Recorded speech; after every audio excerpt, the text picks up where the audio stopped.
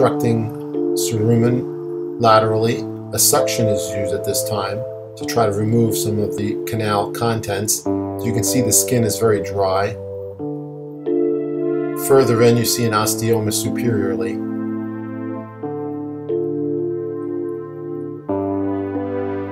Now we use a curette to gently remove some of the earwax lining the canal itself. Since the skin is very dry, one must be very careful as to not put too much pressure, which can cause irritation as well as discomfort.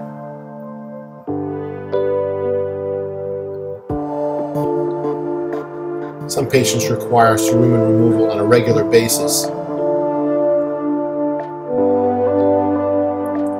Taking a look distally, we see a normal eardrum.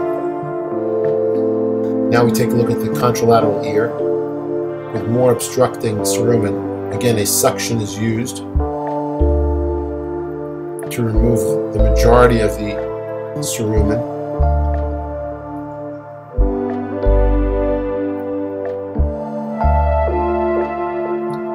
Various different techniques are available for removal.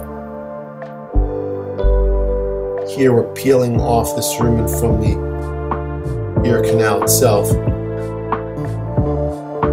and then alligator forceps will be used to grasp and remove them completely.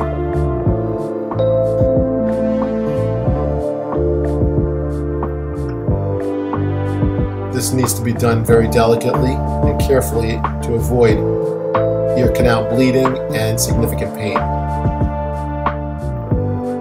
Alligator forceps now.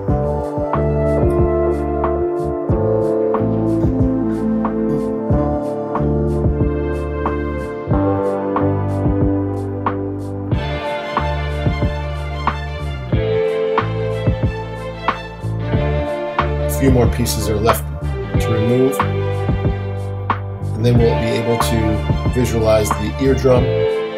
Again, osteoma superiorly.